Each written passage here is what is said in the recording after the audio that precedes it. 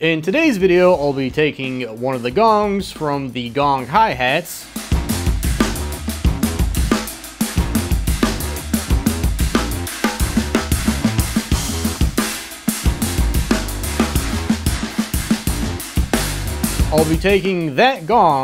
and turning it into a plate reverb. So before we get into that, let's thank the sponsor of this video, zZounds. In this video, I'll be using this limited edition Ludwig stealth brass snare, which you can find over at zZounds. This is the beastly 14x8, but it also comes in a 14x6.5, plus you have the option to order either of these with a head armor case.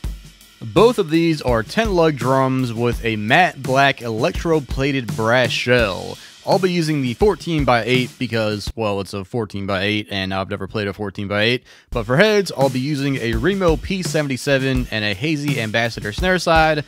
Plus, I added a set of 30-strand wires just for some extra wetness. So if you're interested in checking out either of these limited edition drums, just follow the link in the description. So first of all, what even is a plate reverb and how do they work? Well, you just start with a plate of steel. You then take a speaker or transducer and mount it to the plate, so whenever you play something through it, the plate will resonate. Then you just attach some pickups to the plate in order to capture that sound, and that is a plate reverb. So I thought instead of using a plate of steel, I would use a gong. So there's the plate, now we just need the reverb part of it.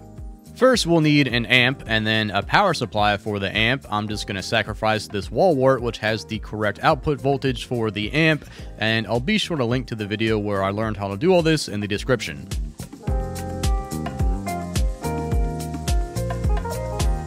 The audio input is just an 1/8" jack. And for the output of the amp, I'm connecting a transducer. Think of a speaker without the cone, and that's basically a transducer.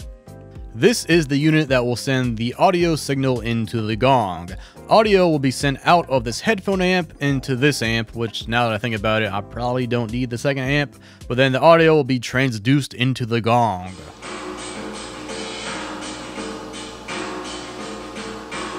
Now we just need a way to send the signal from the gong back into the interface, and I'll do that by using two piezo pickups or discs or contact mics. They have a bunch of different names, but I'll sacrifice two 1/4" cables and solder the pickups onto the end.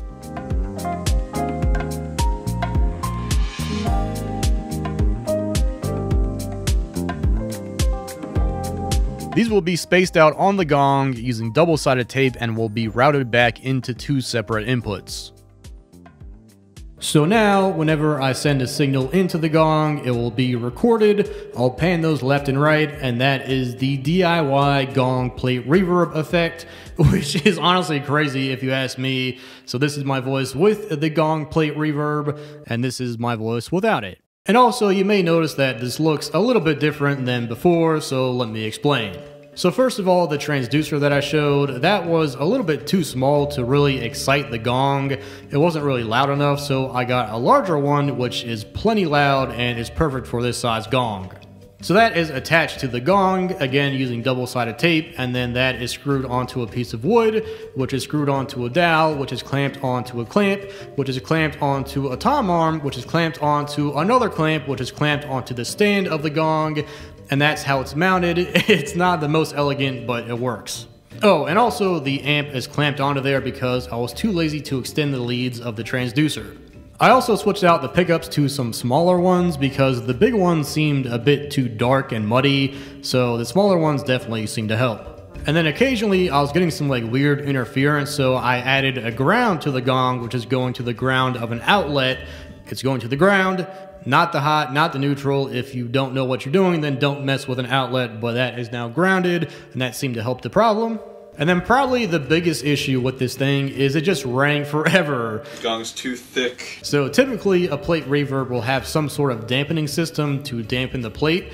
So mine is just a shirt draped over the gong, and I actually have two mono cymbal tuners, which are just magnets. I have those clamping the shirt onto the gong, which adds a little bit more muffling. And like this is the only way I could get this thing to sound good.